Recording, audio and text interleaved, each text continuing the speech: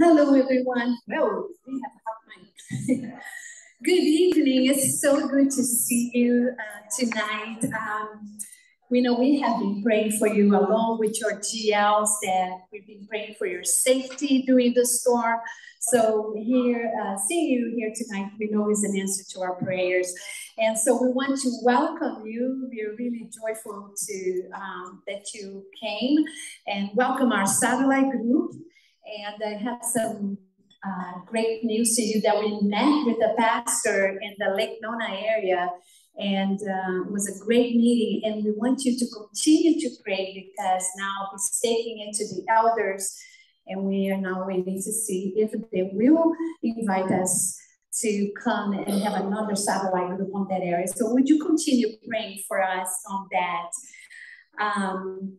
This week, we have studied two of Judah's kings, right? Completely different, one of the other, right? King Asa and King Abijah. Wow, night and day. But we also learned that God strengthens those who wholeheartedly seek him, depend on him. And BSF mission is that as you are studying God's word, you will be strengthened, because as you know God, you will be strengthened. And God strengthens you through your personal study, and also when you are studying community. That is something about being all together that help us, encourage us. For that reason, we have planned fellowships. Your GL has fellowships, but we also have this all class fellowships four times during our study. And next week is our all class fellowship. So we would like you to make plans. Pray that you'll schedule whatever it is will be free, so you can come a little early. It's not too much early. It's just half an hour. 6:15 to 6:45, we'll be meeting right here in the sanctuary. And we are going to be sharing with each other what God is doing in our lives, how so far God is speaking to us. And when you share, you encourage somebody else with your testimony. And when they share, they encourage you. And as we do this, we are strengthened. So I hope you make the plans for next week. Also, starting next week is our mini study on Elijah. However, whoever you're inviting should start to do their lesson this week. Your group leader has the link to give it to you, so you can send your friends. This is how it works. If you invite your friends and family and say, hey, come and try BSF. No commitment, just come for 2 weeks for this mini study on the prophet Elijah.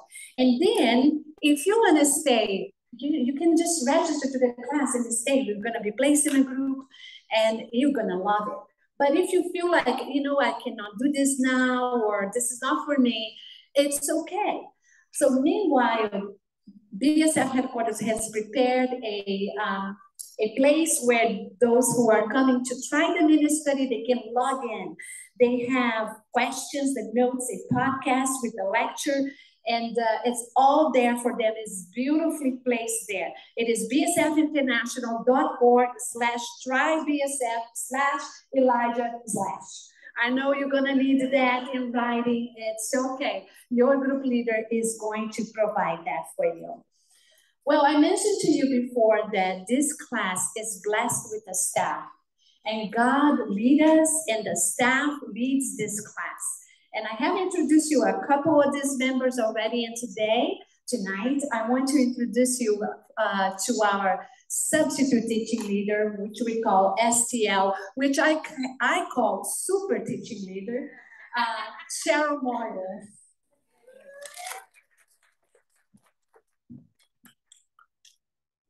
Thank you. Wow, what an introduction. All right, I guess we're going to stand and sing. We're going to sing our hymn, we're going to pray, and then we're going to get into our lecture tonight. Better turn this off. You don't want to hear me sing.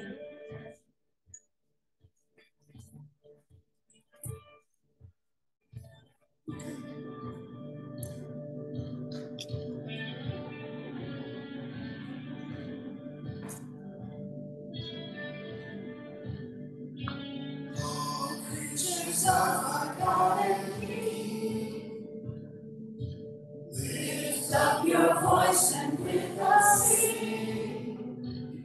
Oh, praise Him. Hallelujah. Now burning sun with golden leaves. Now silver moon with soft relief. Oh, praise Him. Oh, praise Him. Hallelujah. Hallelujah. Hallelujah.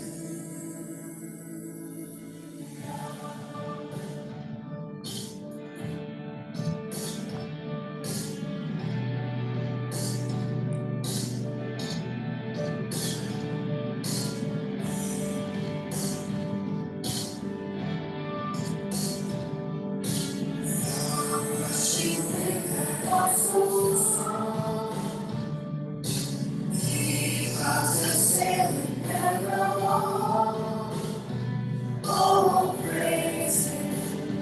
Hallelujah. Now rising morning, praise you. Here lies the evening fire. Oh, praise Him. Oh, praise Him. Hallelujah. Hallelujah. Hallelujah.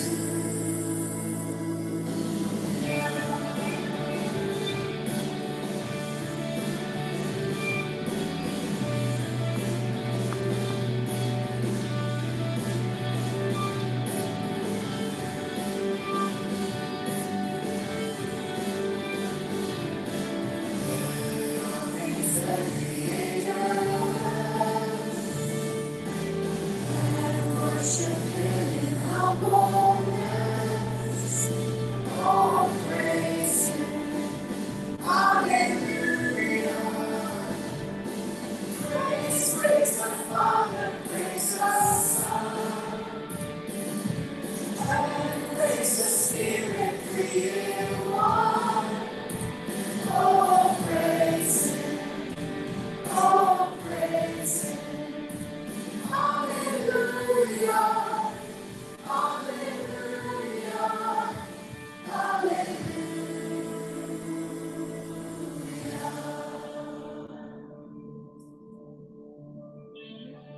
Pray with me. Heavenly Father, it is our desire tonight as we come here to participate in this lecture and then in community as we discuss our lessons to praise you. God, there is so much to be thankful for, and we praise you for your faithfulness tonight. We praise you that we are even able to come here to sit in this beautiful location, to have electricity, to have air conditioning. God, you are so good to us, and so many times we are so undeserving. So I pray that your Holy Spirit would come tonight, that it would teach us from your word, that you would speak to our hearts, and that as we listen and have the courage to apply your word, that we would be more like you in every way. We pray this in your name, Jesus. Amen.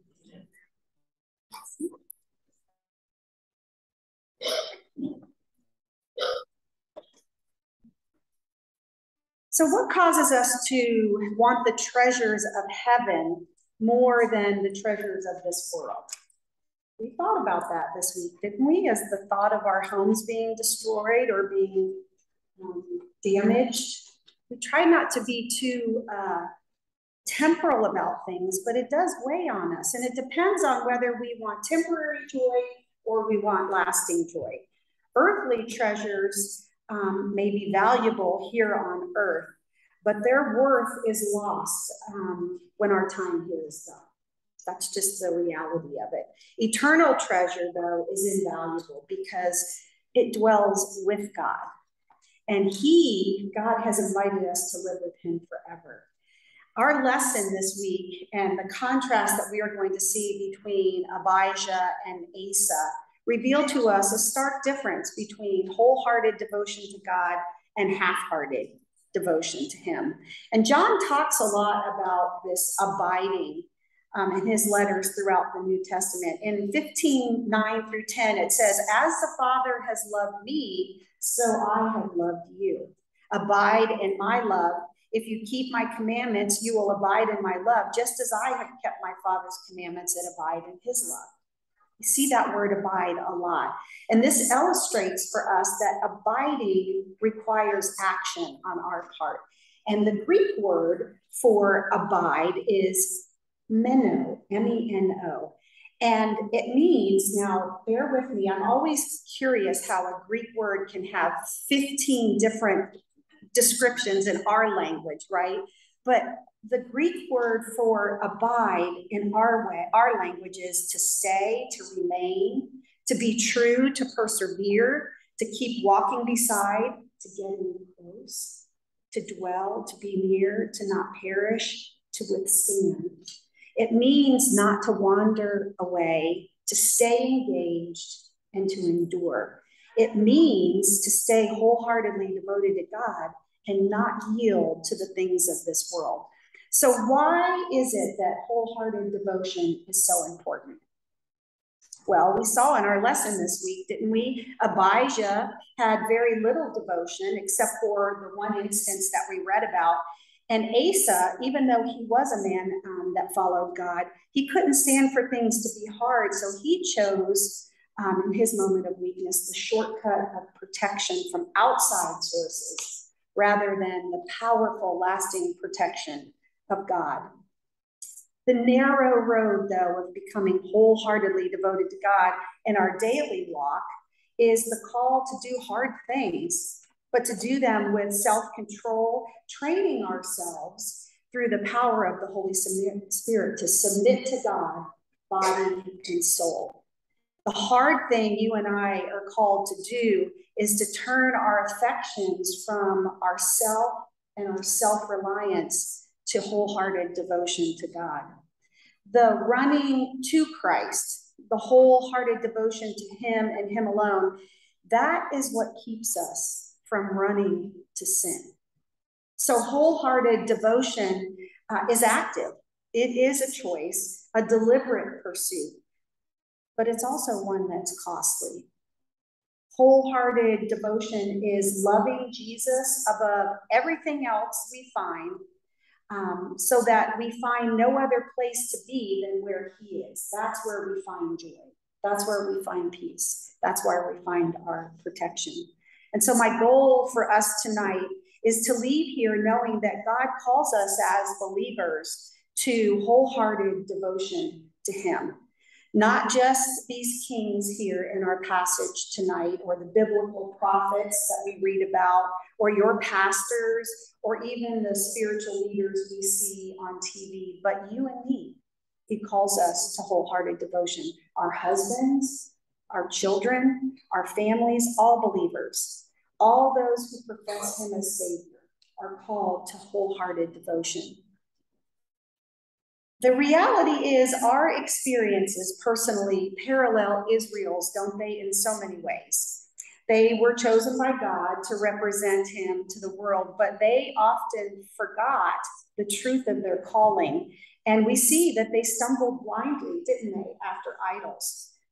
But don't we do that too? Oh, our idols are different. They're often not even visible to the eye, but they are every bit a stumbling block to wholehearted true devotion. Every bit as much a stumbling block as those big golden calves that we read about. Things like wealth and prestige, self-fulfillment are all idols of our day. And God sent prophets and priests then to warn his people of coming judgment if they didn't return to him. And our passage tonight does the same for us. It's a warning and a contrast between wholehearted devotion to God and half-hearted devotion to him. Aren't you thankful that God's word teaches us and warns us and directs us how to live this life of wholehearted devotion that God has called us to? You see, if we put anything in God's place, we worship it. Despite what we profess with our lips, we worship it. A proper view of God, therefore, gives us a perspective to everything we face. So as we go to his word tonight, let's seek him and his perspective as we look at what he has for us in Kings and Chronicles. So as you did your lesson, did you notice that the book of Kings and Chronicles seem very similar, but very different, right? Why did God choose to preserve both books when they seem to say much of the same thing? I asked that this week. My husband said the same thing. The answer is found, though, in the theological purpose for each of the books. You see, the Kings are straightforward history. It seems to make a very simple point, which is basic Old Testament theology.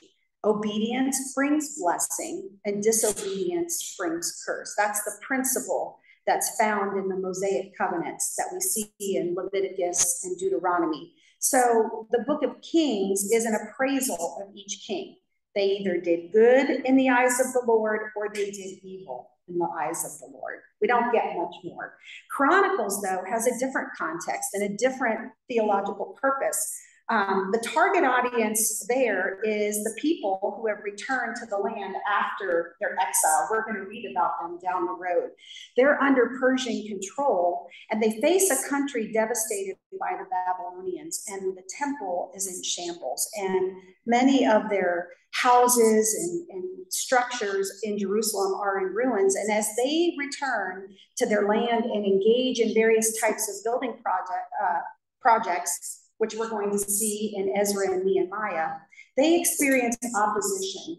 And that results in several setbacks, and they're discouraged, they're defeated, and they're growing in despondency. And so God sent prophets like Haggai and Zechariah and leaders like Ezra and Nehemiah to encourage them to stay faithful and to remain steadfast in purpose. But even so, we see that they continue to struggle.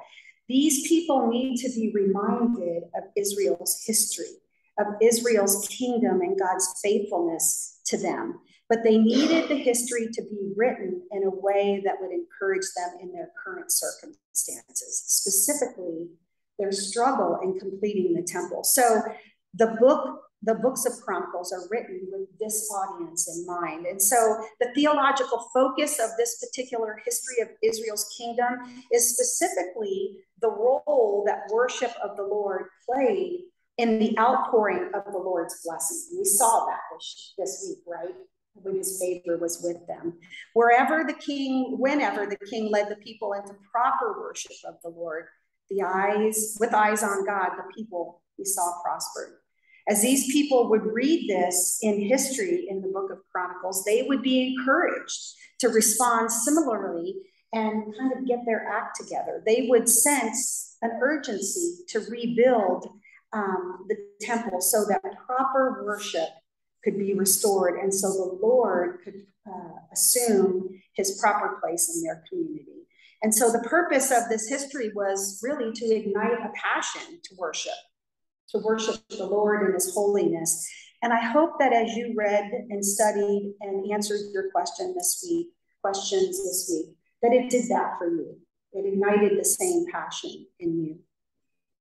Well, 1 Kings 15 summarizes King Abijah's life as it normally does, and it tells us the basics, right? He committed all the sins that his father did, and that his heart was not fully devoted to the Lord. But in verse 6, it tells us briefly a little more, doesn't it? There was a war between Abijah and Jeroboam, but it doesn't give us any details. So we go over to 2 Chronicles for the details, because I believe God wants to make a point.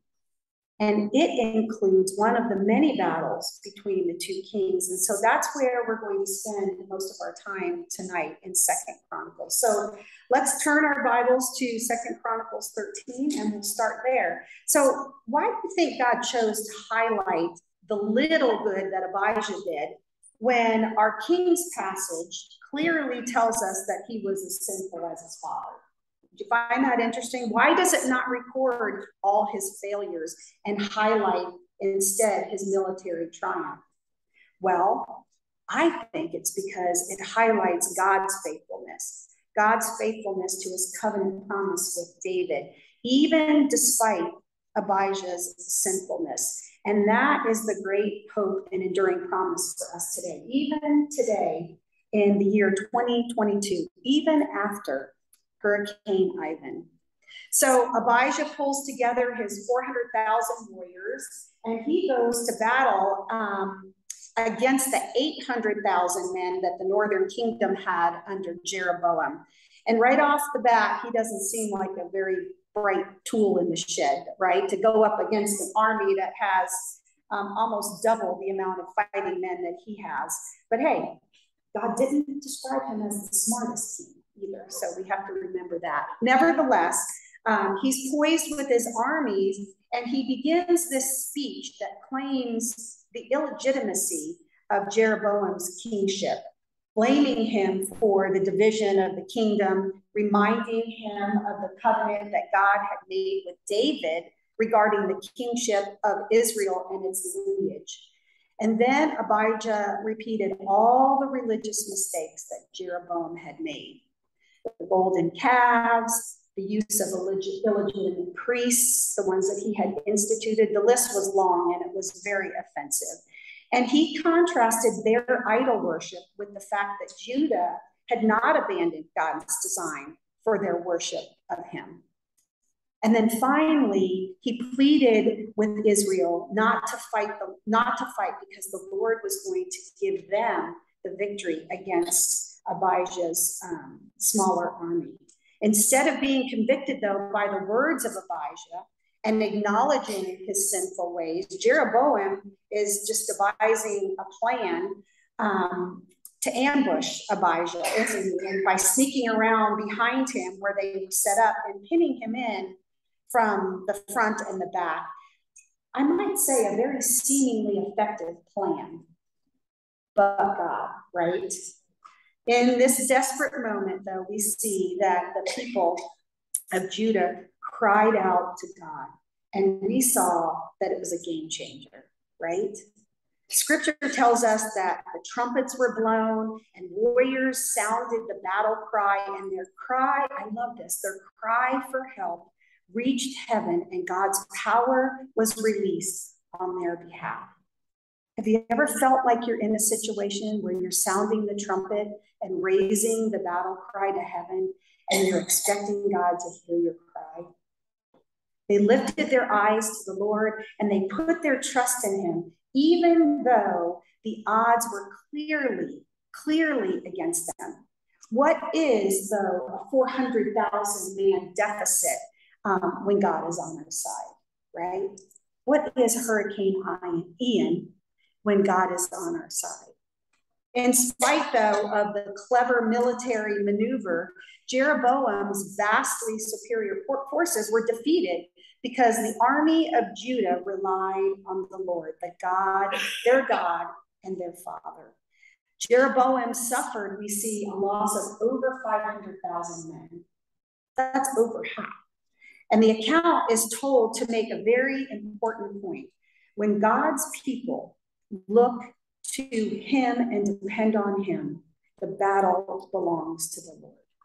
When they keep their eyes on the Lord and trust his gracious sovereign care, they don't need a strong, numerous army, do they? Because God is faithful. He keeps his promises, he keeps his promises and his word will stand firm and true forever. So whatever we face in life, God knows exactly what we need to persevere, and he fights for us in our greatest need. Have you ever felt pinned in on both sides or on all sides? Maybe you've just sheltered yourself under the wrong source of refuge. Wholehearted devotion to God requires our constant dependence on him. That's our principle for this section about King Abijah. Wholehearted devotion to God requires constant dependence on him. God's promises are firm, though, even though we are oftentimes unreliable. Even in Abijah's lack of devotion, God kept his promise of a king on the throne of David because God's promises are certain. And our failures, here's the encouraging part, Our failures don't alter the faithfulness and the mercy of God.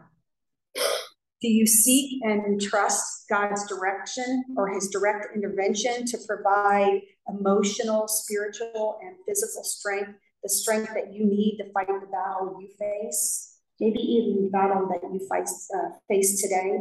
God showered grace on Judah, despite much that remained unpleasing about him within the kingdom. But that is the beauty of God's grace and God's commitment to be faithful to his promises. What characterizes your life? What would it be like to have the words of 1 Kings 15:3 recorded about you for all of eternity? He committed all the sins his father had done before him. His heart was not fully devoted to the Lord his God. We see Abijah's shining moment, don't we, of devotion to God and his ways. But ultimately, this part of scripture is about God's faithfulness and not Abijah. It's about his faithfulness to Abijah and not the other way around. Inevitably, circumstances are going to test the depth of our faith. And scripture tells us that despite this momentary display of faith, Abijah lived a life of failure towards God and towards God's standards. God is worthy of our wholehearted devotion because he's merciful and because he's faithful, among many things. And that's a truth about God that has never changed and it never will. And we're made to be tethered to God's truth, not our own, not the world's truth. Deliberate dependence on the character of God's person and power gives us hope in the midst of the challenges that we face. I hope you see that this week in this passage. Well, we've read about King Abijah, whose faith was considered not fully devoted to God. And now we turn to King Asa, who scripture tells us did right in the eyes of the Lord as his father David had done. So let's see now what a heart fully devoted looks like and what a heart fully devoted to God acts like, because they do go hand in hand. Our account of King Asa's reign in 2 Chronicles includes important details of the proper worship of the Lord. The writer of Chronicles here in 14 focuses on the fact that King Asa commanded the people to seek the Lord and obey the commands of the Mosaic covenant. This is the kind of leadership that leads to the blessing of the Lord. And we see that the Lord does bless them, doesn't he? They begin a number of building projects because while they're at rest, we see in 14:7, it tells us that they could do this building and prospering of their nation because they have sought the Lord and the Lord has given them rest on every side from their enemies. We see that even the army of Judah has grown, hasn't it? He now has 580,000 combined fighting men, and they're experiencing peace and rest. But enter Zara the Cushite, right? There's always a plot twist, especially in the Old Testament. Cush, the area that they're from, is in modern-day Egypt, and the battle was near Marishah in the southwest point of Judah. And we see, again, a very similar story develop, don't we? Judah is vastly outnumbered, right? The Cushites are said to have upwards of about a 1 million man army, and they also have 300 chariots. I had not read about chariots before, so I wonder if they had even seen those before. But Judah has been here before, haven't they? With the odds stacked against them. And if we look at this with our human eyes, our first thought is that they should just give up, right? And recognize that he has no chance against this massive army. But he doesn't, does he? He does what any good king would do, and he cries out to the Lord and puts his faith and trust fully in him. And what happens next is familiar to those who know the Lord and depend on him. The Cushites are annihilated, and they lose a lot of fighters, don't they? And they can't recover from that. Not only did God give them victory, we see that they got a lot of good stuff along the way too, didn't they? The point the writer of Chronicles is making is that when the nation worships the Lord properly and puts their trust in him, they prosper. That means no matter how strong the opposition, they experience victory. Nothing is too difficult for the Lord. So moving into chapter 15, we see that the men are returning from this incredible victory, and God, in his love and his mercy, sends the prophet Azariah with a word of warning. You know, this is the only place that Azariah is mentioned. And so God used him to give a very special promise and a warning to the king and his army. A good warning after such a resounding success, because we know what successes can do to our building up of ourselves, right? Our ego, that's right. Thank you, Michelle. This message is simple. He says, seek the Lord and he will be found. He's the one who gives the victory, and he's the one who gives you peace and rest. And despite the reaction we see later in chapter 16, we're going to get there. Here, the warning of the prophet gives Asa what? Gives him great courage, doesn't it? And we see in 15:8 that the courage propels him to make even more reforms. The result, we see that idols are torn down and the proper worship is restored. And the excitement is just so overwhelming and electric that verse 9 tells us that even some of the people from the northern kingdom, Israel, had come down and joined in when they saw that the Lord was with them. That's what wholehearted devotion to God does. It puts words into actions as an example for others. Most notable, though, is what happens in verse 10 to 12. They renewed their covenant with the Lord to seek him with all their hearts and soul. It says that they took an oath to the Lord with loud acclamation, with shouting and with trumpets and horns. And verse 15 says that all of Judah rejoiced about the oath because all of them had sworn it wholeheartedly. They had sought God eagerly, and he was found by them. Can you even imagine what this nation would look like, our nation, if we had a revival like this? Asa was on a roll here too. He even deposed his grandmother from her position as queen because of her idol worship. Can you even imagine Granny getting tossed out of the palace? Bold, courageous, wholehearted devotion, right? To toss out Granny. And the blessing, we see the nation is blessed with peace and rest, and they seek God wholeheartedly, even in their time of peace. So how are you establishing habits of seeking God in your times of rest and in your seasons of peace?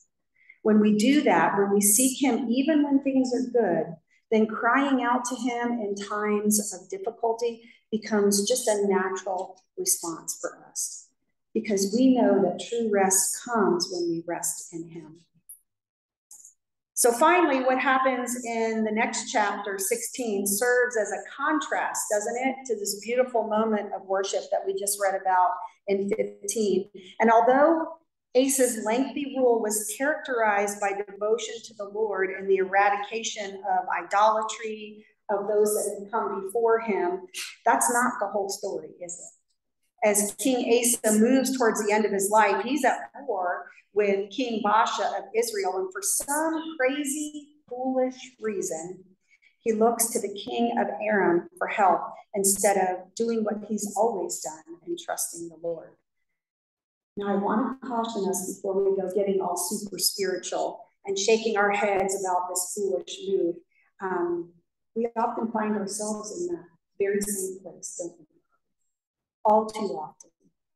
Forgetting God's goodness and faithfulness to us, or even worse, thinking that we got this, or look for human solutions to our needs and problems instead of relying on God.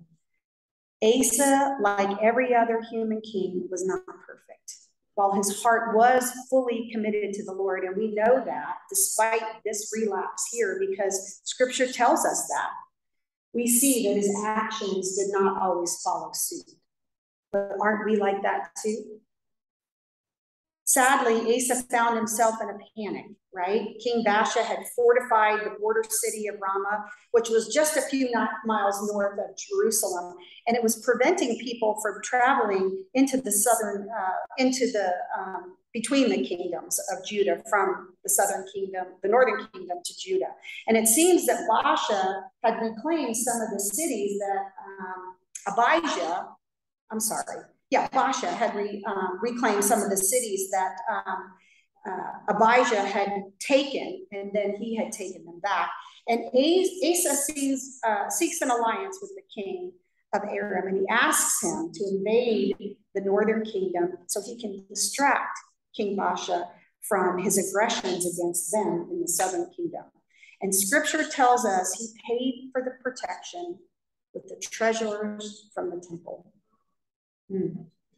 Well, it seems like the treaty worked, right? Because Ben-Hadad conquered the towns in question, and King Baasha, we see, of Israel retreated. But enter prophet Hanani, right? God sends Hanani with a simple question. He says, why trust in Aram after the great victory God gave you over an even stronger army of the Cushites? I mean, they were 1 million almost. Why do you put your trust in men now? Didn't you hope to see King Asa repent and cry out for forgiveness at the rebuke of the prophet Hanani? But instead, he did the exact opposite, didn't he? He threw him in prison. And instead of repenting and humbling himself before God, before the God he had trusted and been devoted to for so many years, he pushed back, didn't he? It was prophesied that he would have many years of his reign. It was prophesied that he had many years of war, and the rest of his days would not experience peace that they had enjoyed when they did seek the Lord. God also gave Asa a constant reminder of his stubborn, rebellious heart by inflicting him with that disease in his feet, didn't he? Yet in all of Scripture, it does not tell us that Asa turned to the Lord. Probably the saddest verse in this chapter, or of our night, is verse 12. It says, though his disease was severe, even in his illness, he did not seek help from the Lord, but only from the physicians. Even some of the best of God's servants can end up in a bad way. And we're prompted to ask ourselves the question, do we understand that rest comes from the Lord only as we yield to his promises and his sovereign purposes? Only as we keep our eyes fixed on him, trusting him fully in all things? This passage serves as a warning to us today, even as it did the people that were returning from exile. King Asa had a lot going for him. He knew the blessing of following the Lord, and he enjoyed the prosperity of those blessings, but he grew cold. He grew complacent. Instead of responding in repentance, he responded with anger and imprisonment and oppression. May God stir in us a deepened desire for obedience as we study this passage so that we can learn from Asa. So what's our takeaway from this account of King Asa's life? God strengthens us to trust him when we wholeheartedly depend on him. That's our principle. God strengthens us to trust him when we wholeheartedly depend on him. 2 Chronicles 16:9 is a beautiful verse. The eyes of the Lord range throughout the earth to strengthen those whose hearts are fully committed to him. Does that characterize your life tonight? What would our lives look like if we sought the Lord wholeheartedly? Better yet, what's holding us back? What if you asked him to encourage your heart so you could be devoted to him wholeheartedly? God is worthy of our complete devotion because of who he is and what he has done. And in spite of our failure near the end of his life, God counted Asa as wholly devoted to him all the days of his life. And as believers, we cannot let our guard down and become complacent with sin as we see Asa did. We need to be responsive when God sends warnings, when he convicts us of sin and he calls us to repent. And aren't you glad that God's faithfulness and mercy don't depend on our faithfulness? and that he rewards faith, however small and however intermittent. God is merciful, even when people like you and I fail. He's faithful, and he offers people an opportunity to turn from their sin, and he's gracious to sinners. That's the beauty of saving faith. Yes, God disciplines us when we sin, but always, always with the desire to soften our hearts and bring us to repentance so we can worship him and be fully and wholeheartedly devoted to him. Let's pray. Heavenly Father, I thank you for this warning, this conviction, this call in my life, and hopefully in the women sitting here tonight, to do whatever it takes, to make whatever sacrifice you call us to make, to be wholeheartedly devoted to you. God, give us the strength to do that, I pray. In Jesus' name, amen.